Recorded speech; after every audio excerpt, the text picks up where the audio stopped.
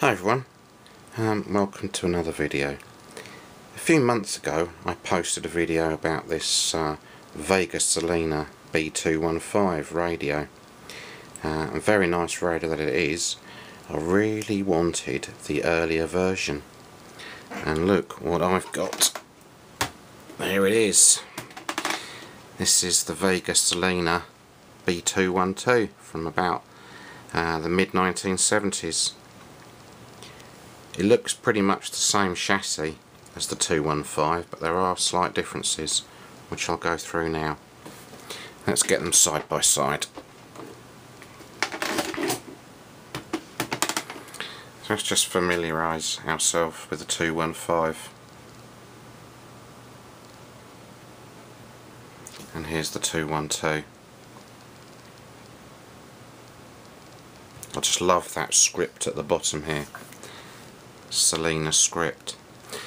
Now, unlike the B215, which was dropped over a fence to be delivered to me and smashed the case apart, this one has arrived in absolutely mint condition. Very well boxed, lots of padding. Seller did a fantastic job. He'd owned the set from new, and I didn't have to do an awful lot to it other than giving it a bit of a clean and a polish.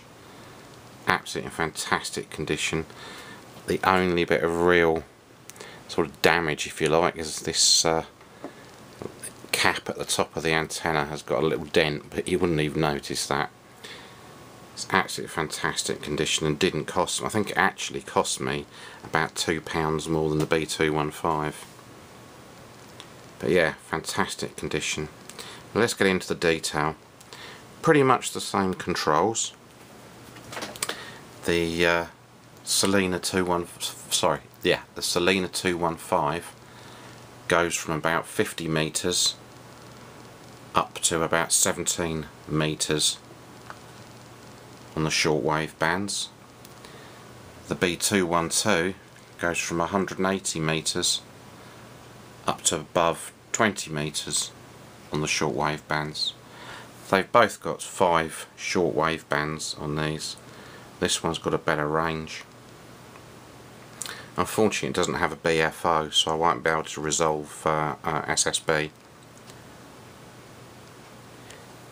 This one has got 3 switches to control the power and the dial lights, and this one's also got an additional AFC button for the FM, which works very well. As I mentioned on this one, I read a couple of comments on the UK Vintage Radio Forum that FM didn't perform very well on these, but both this one and the B212 here seem to perform very well. Let's have a listen. So we've got the AFC button, we've got the mains power. You can there's a mains lead, which was never very good evidently. See, these do have a mains transformer in them. Battery, so I presume you'd select mains power with that, and then the on-off switch, and then this button provides illumination, however slight. It needs to be on first for the tuning meter and the waveband window. Right, let's have a trawl through the shortwave band, shall we? It's about 6 o'clock here in the evening in the UK. Let's have a little trawl around and see what we can get. So we really want to be on shortwave band 2, don't we, really?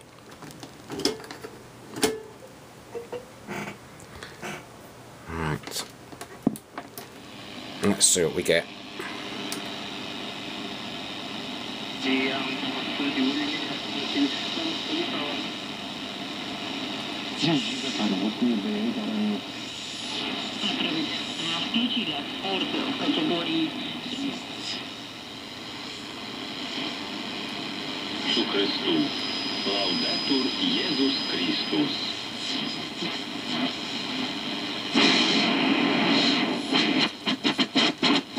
Some sort of interference.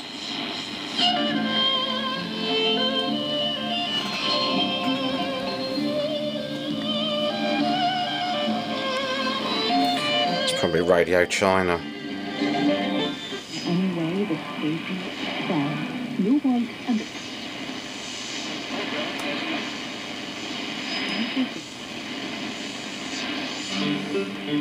send your answer to the following email address: Chinese@cri.com.cn. That's definitely China Radio International.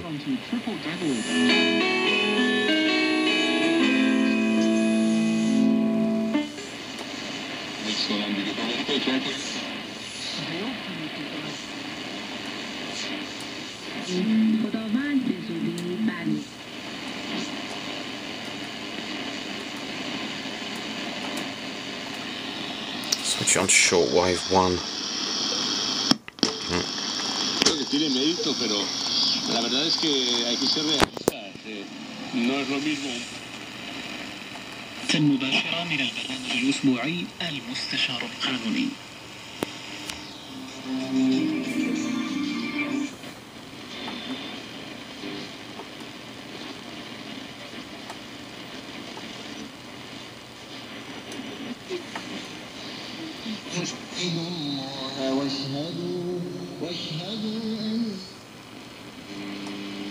Сицилиет. Установление посольств как в Вашингтоне, так и в Гаване впервые в течение 54 лет. What language is that? Одному из последних следов холодной войны. Открытие новых посольств в столицах друг друга является первым заметным признаком.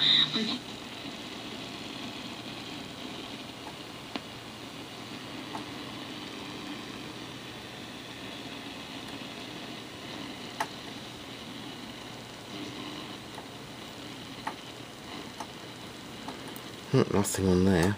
Right, let's have a look at... This is FM. Salmon described the left-wing MP as a substantial politician and said it was clear The sound quality is really good. Key issues such as the welfare bill and Trident. For the same reason that he's having such success within the Labour Party, that where people...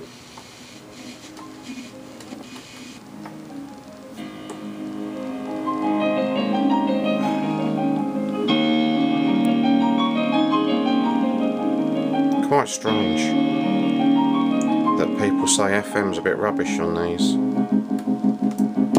Right, I suppose everyone's dying for a look inside, are they? Right.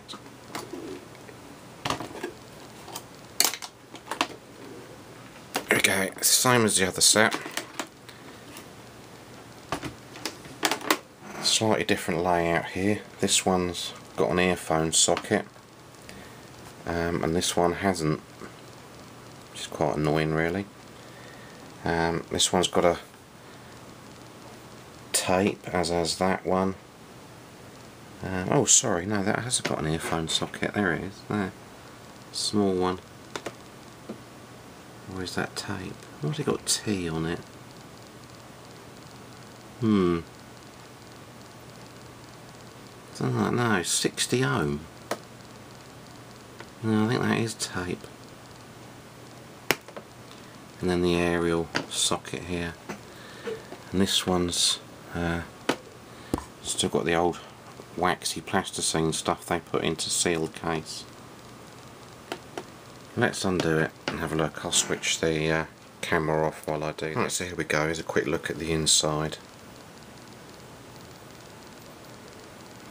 FM tuning modules there. This is the mains power supply side here.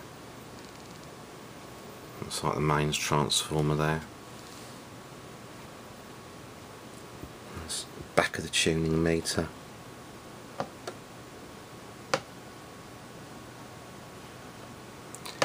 And the wave change switch. Boom. Usually when you get these, the first thing you do is clean up all these little contacts here.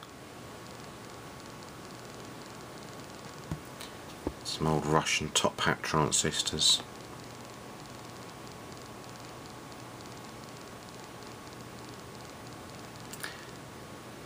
Very interesting to see the different designs.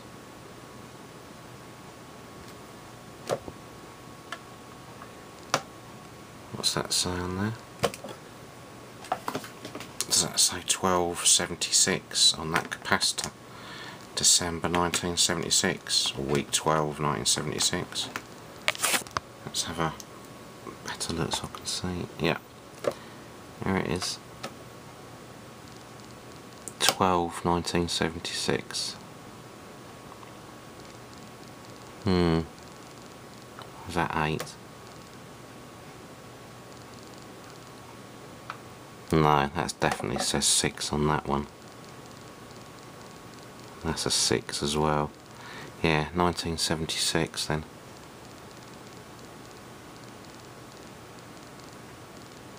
Fascinating. I love looking inside radios.